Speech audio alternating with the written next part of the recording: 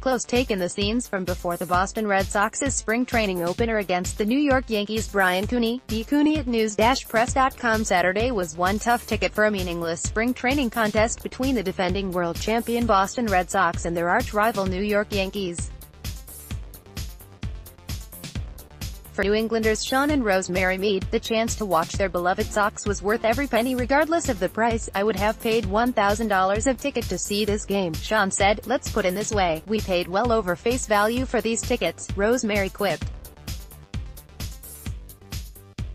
A chance to see the defending champions open their spring was what a capacity crowd at JetBlue Park witnessed as a 3-run home run from one of their top-hitting prospects, Michael Chavis, in a 5-run third inning carried the Red Sox to an 8-5 victory.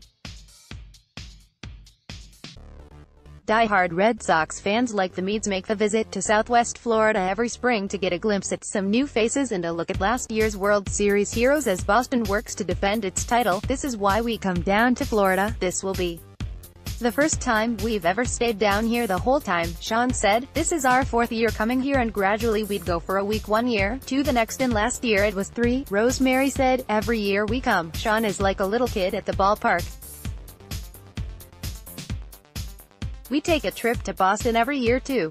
All of this is such a joy." A packed house for today's opener.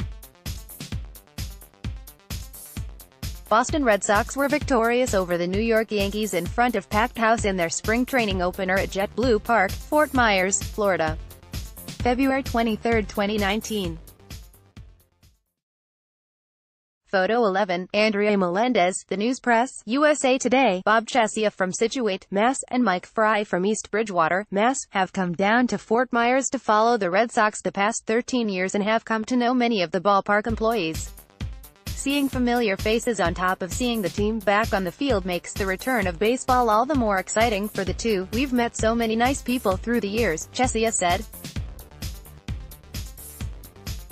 "Spring training breaks up the winter for us.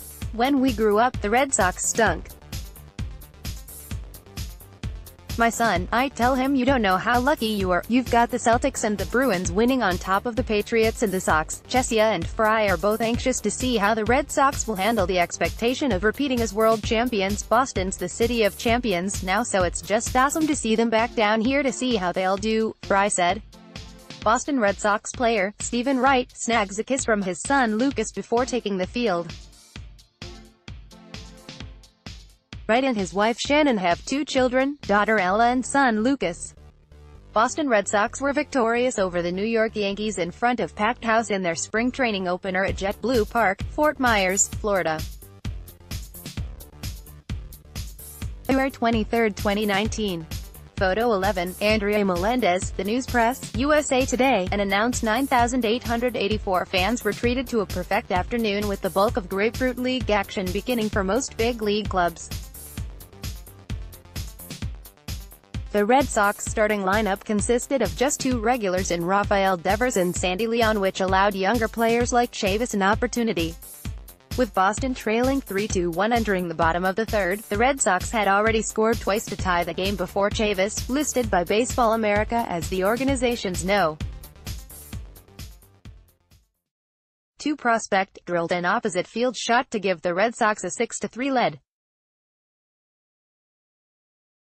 Boston Red Sox players jumped the dugout fence to take the field for the start of the game. Boston Red Sox were victorious over the New York Yankees in front of packed house in their spring training opener at JetBlue Park, Fort Myers, Florida.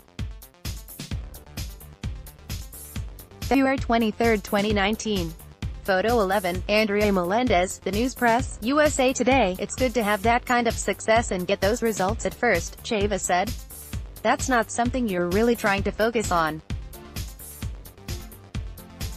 You've got so much going on day to day, and it's cool to see your hard work pay off in that kind of aspect, but that's not the end goal. What we're working for every day and everything long term isn't for home runs in Major League spring training. Not that that's not cool. It's awesome, and no doubt about that." The Red Sox will be back at JetBlue Park on Sunday at 1 p.m. to take on the Minnesota Twins.